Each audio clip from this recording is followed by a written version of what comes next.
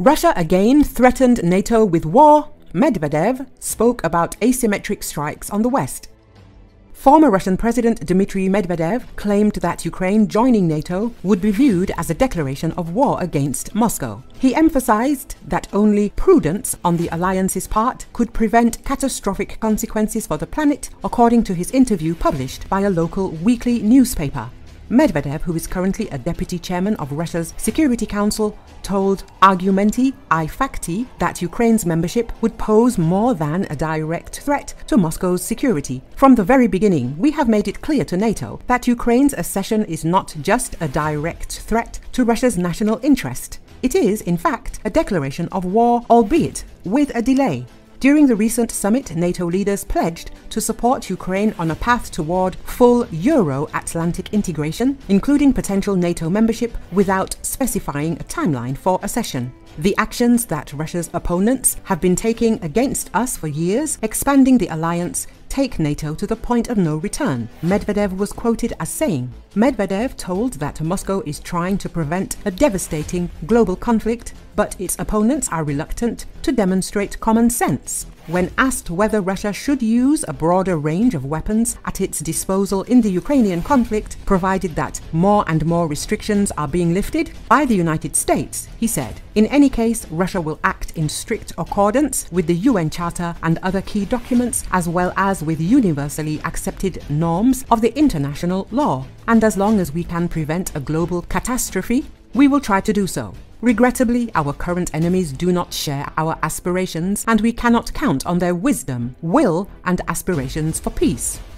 Which means that everything is possible, he said. He went on to say that Russia has moral and legal grounds to give an adequate symmetric or asymmetric response to any direct threat to its security and sovereignty. Medvedev has made numerous controversial and inflammatory statements on social media platforms and has openly challenged Ukraine's right to exist as an independent nation, declaring that Ukraine is definitely Russia and calling it an integral part of Russia's strategic and historical borders. During his presidency from 2008 to 2012, Medvedev, once seen as a pro-Western modernizer, has transformed into a staunch hawk, cautioning the US and its allies that their support for Kiev could result in a nuclear apocalypse. In a standard Kremlin line since Russia's full-scale invasion of Ukraine in 2022, Medvedev said Russia, though, does not threaten NATO. Russia has no intention of attacking alliance members' countries and certainly does not aim to turn their populations into fine radioactive dust, Medvedev said.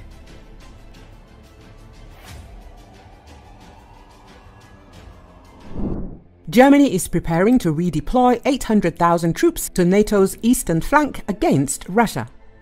Germany is developing plans to ensure that hundreds of thousands of troops could move along an arterial highway, transiting much of the nation in the event of a war with Russia, one leading national newspaper has reported. Der Spiegel reported, citing a secret document obtained by the newspaper, that Berlin expects some 800,000 German and allied NATO troops to use its ports, highways and railways to head eastwards if the West's simmering showdown with Russia turns hot in the near future. It is noted that in the event of a Russian attack on NATO's eastern flank, up to 800,000 troops and more than 200,000 pieces of equipment will need to be redeployed through Germany within 3 to 6 months. Preliminarily, the main road for military convoys from west to east is the A2 highway, which runs from the city of Oberhausen in North Rhine-Westphalia to Berlin. According to Der Spiegel, the security of this route, its bottlenecks and alternatives are being studied.